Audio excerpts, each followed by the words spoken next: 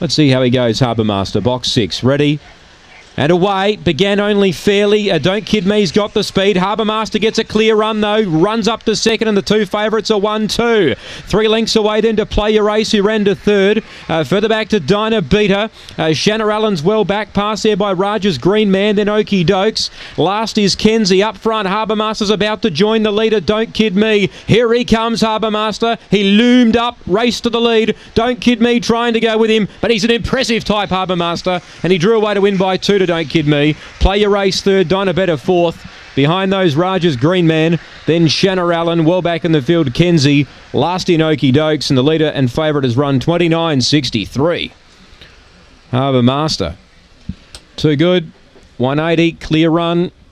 Clear run's what he needed. Don't Kid Me's gone really well, but Harbour Master, once he lobbed second, he was going to be really hard to hold out. And he's got to the line to win by about 1.5 lengths on the line. Don't Kid Me's got second. And 4 Play Your Race runs third. 10 fourth, Dinah Beater.